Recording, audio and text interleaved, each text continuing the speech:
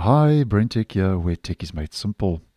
So back in March, Microsoft announced that they wouldn't be deprecating the classic Outlook for Windows until 2029 because, as I mentioned in that video, which will be in the end screen, they were originally going to retire the classic Outlook for Windows next year in 2025, and I think mostly because of user feedback, they decided to give the classic Outlook for Windows a couple of extra years support, because eventually, as I have been talking about on the channel, the mail and calendar app and your classic Outlook is eventually going to be replaced with the new Outlook, which is already available for download from the Microsoft Store. And I have found that the new Outlook is an app you either like or you don't.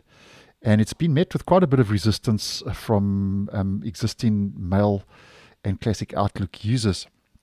Now, in regards to Microsoft extending support for classic Outlook, according to a recent entry in the Microsoft 365 roadmap, with Microsoft's quest to push Copilot and AI now into basically every component and service of theirs, Copilot now is also rolling out not only for the new Outlook, which is starting this month in May, but also to the classic Outlook.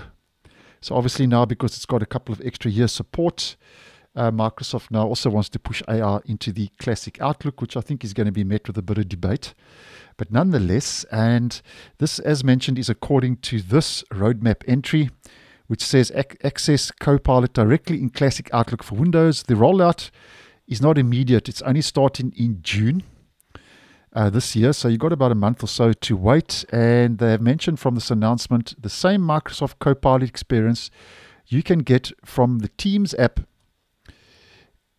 and in many other places is now available from within classic Microsoft Outlook for Windows. You can find the Copilot app in the left app bar. So basically, when that gets made available for the new Outlook and also classic Outlook, you'll find it here to the left-hand side, that little Copilot button in that left-hand navigation and sidebar, which basically means at the end of the day, when both apps get Copilot, you'll be able to summarize your emails, you'll be able to search for information in existing emails.